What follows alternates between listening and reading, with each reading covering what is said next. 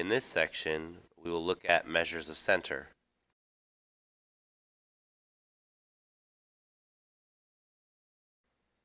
First, we look at the mean, which is found by adding all the data, then dividing by the number of data values.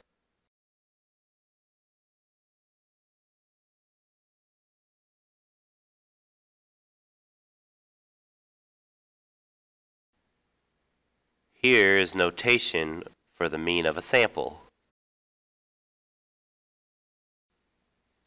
An example.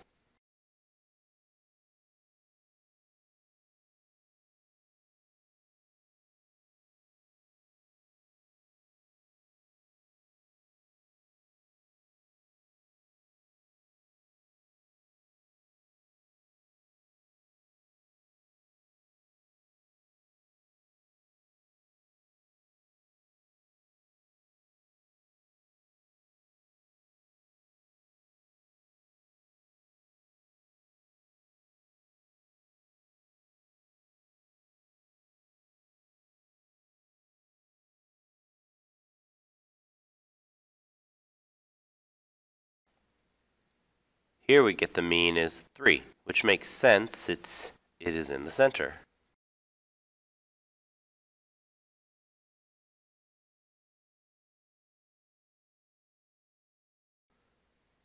For population, mean is denoted as mu.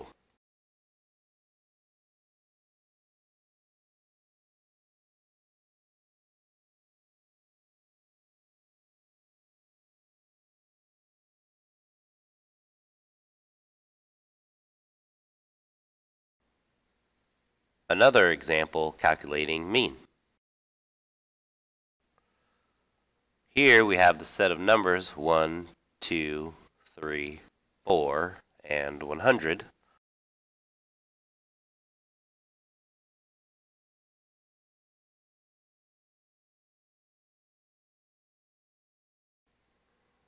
Here the mean is 22. Notice that is much different than the previous example. Why do you think that is? Probably because of the 100 in the set. This is known as an outlier, since it is so far away from the other data.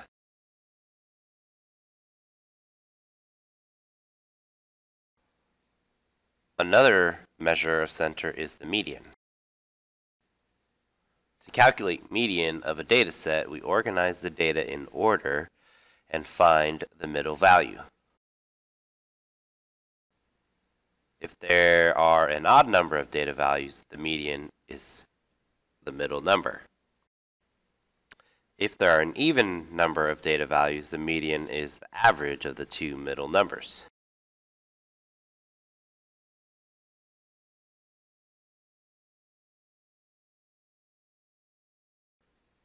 An example. Median is 3, since it is the number in the middle.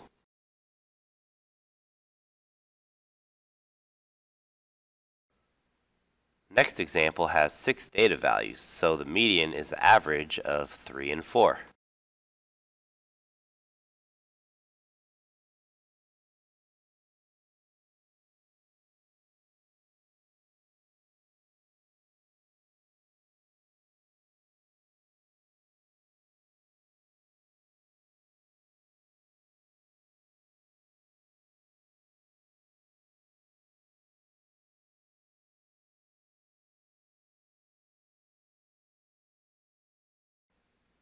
Next example. Again, the median is 3, since it is in the middle.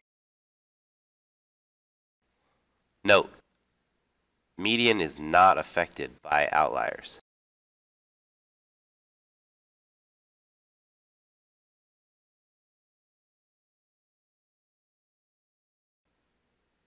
A reminder, make sure to put data in order before finding the median. One good way to do this is creating a stem leaf plot.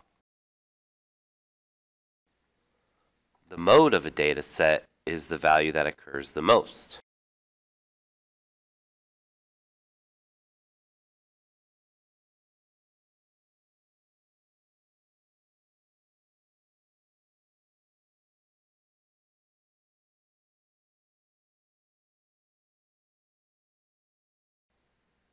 Some examples. This is no mode.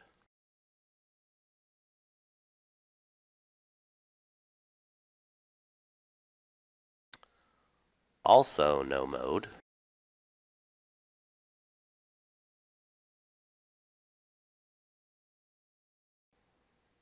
Mode is 3 here.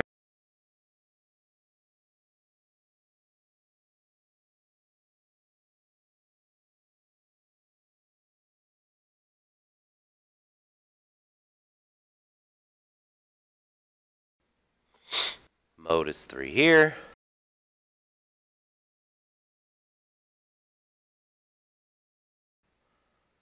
And this is bimodal.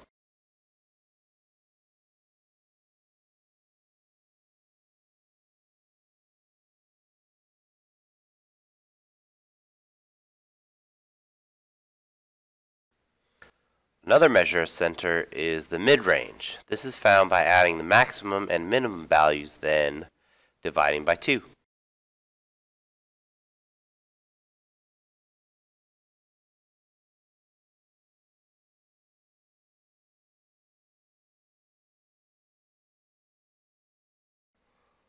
Here is a summary of the measures of centers with their possible pros and cons.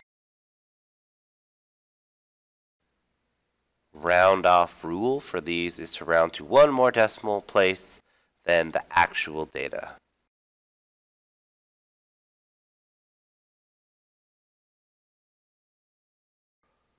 If we only have the frequency distribution and not the actual data values, we can use this formula to calculate the mean.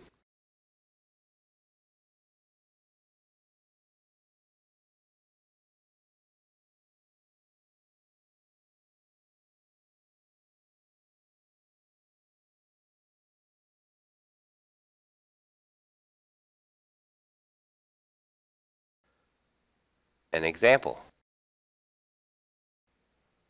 First, let's see how many data values we have.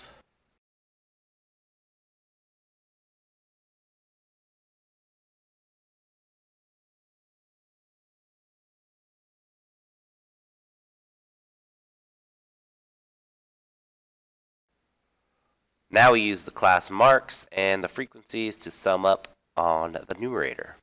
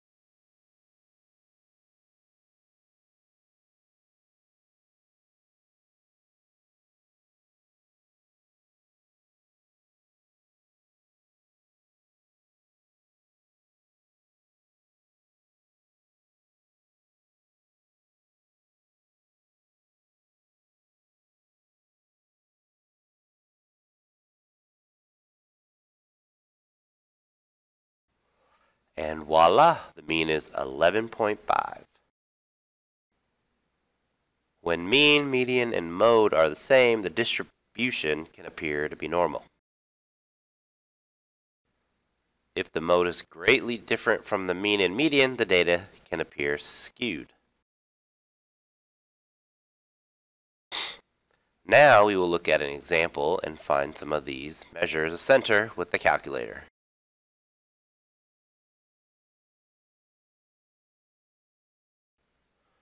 Here are the basic directions, but let's do it together using the example below.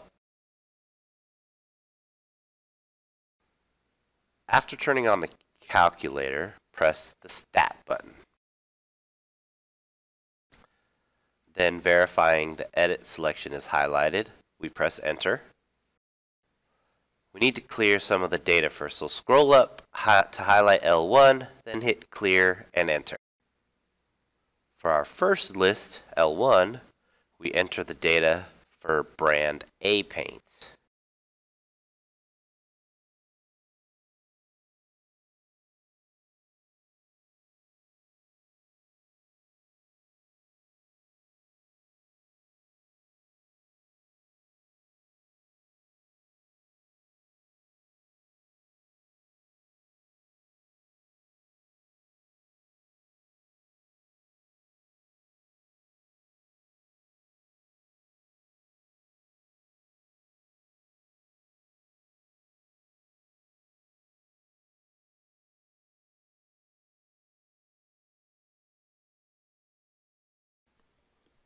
The second list, L2, we input the data for brand B paint.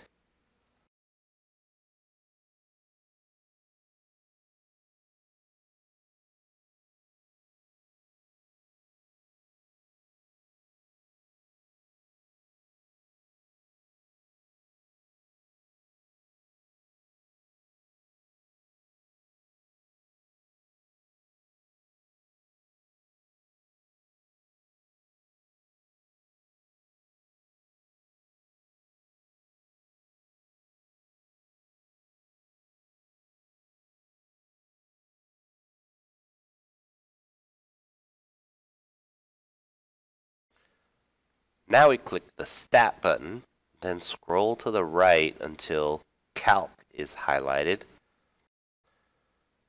Make sure one of our stats is highlighted and press Enter.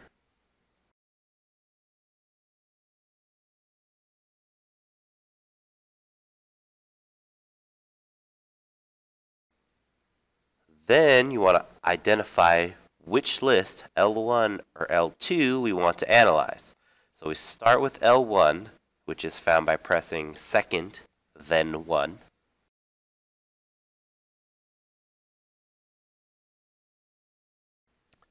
Now we have the sample mean for brand A paint, which is 35 months.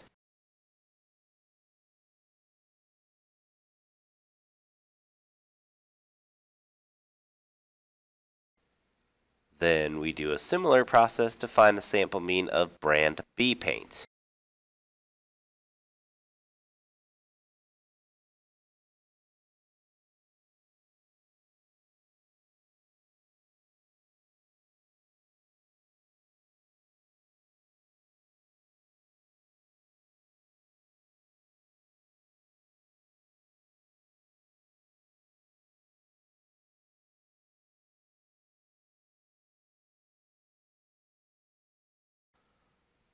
Here we can see graphically a comparison of the two paints, brand A and brand B. Very different even though they have the same mean, huh?